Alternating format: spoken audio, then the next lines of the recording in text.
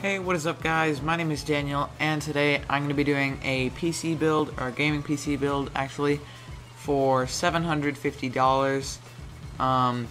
It's a very good price range for building a PC. You'll get very good performance, probably the best performance for the money that you'll get. You won't be underspending, you won't be overspending. This will be a perfect mix. Starting off with the case, you're getting a Cooler Master half 912 or 912, which is a mid-tower ATX case. It's a very good case.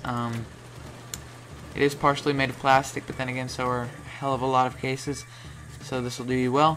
For the power supply, you're getting a CX600, which is a 600 watt power supply, which will give you some overhead for this build. Don't know exactly how much. I haven't used the wattage converter and all that on Newegg on their website, but nonetheless, it is a very good power supply, and it will give you a little bit of overhead, which is what you want, so you get the maximum efficiency. And then for the motherboard, you get an ASRock Z87 LGA 1150 motherboard, which is ATX. It has HDMI, 6 gigabit per second SATA, USB 3.0, everything we've come to expect, you know. So it's a very good motherboard. ASRock is basically just Asus, but it's a entry-level version of Asus, but nonetheless, very good motherboard.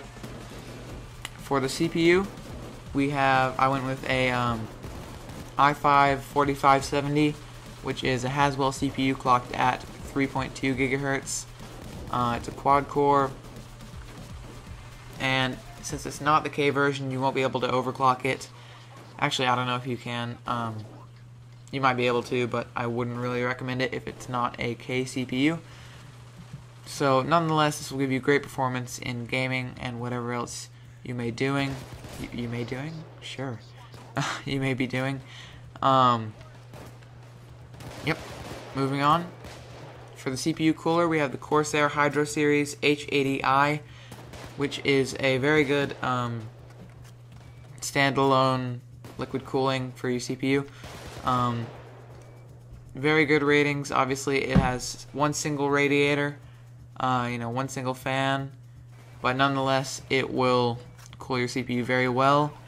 Still, I wouldn't recommend overclocking even with this good water cooling setup. For the hard drive, I went with a Western Digital Caviar Black 1 terabyte, 7200 RPM, 64 megabyte cache, 6 gigabit per second, 3.5 inch hard drive. Especially with the 64 megabytes of cache, you'll get very good performance loading in games and things like that, or just loading in textures, but that'll be based more on RAM. So yeah, that'll be very fast for loading into things.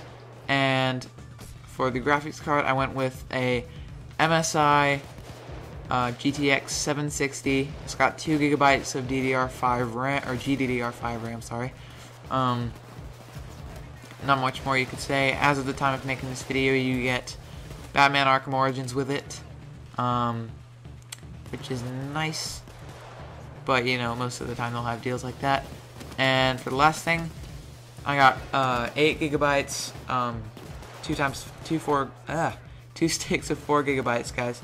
And it's Corsair Vengeance, 8 gigabytes of RAM, 1600 megahertz, very good RAM. They have heat spreaders and everything, but that's more of just a marketing thing. They don't really mean all that much unless you're overclocking your RAM, but who the hell does that? Alright. But, yeah, this will be a very, very good PC build. It'll be able to max out most current-gen games and a lot of next-gen games. So yeah, anyways, thanks for watching. Goodbye.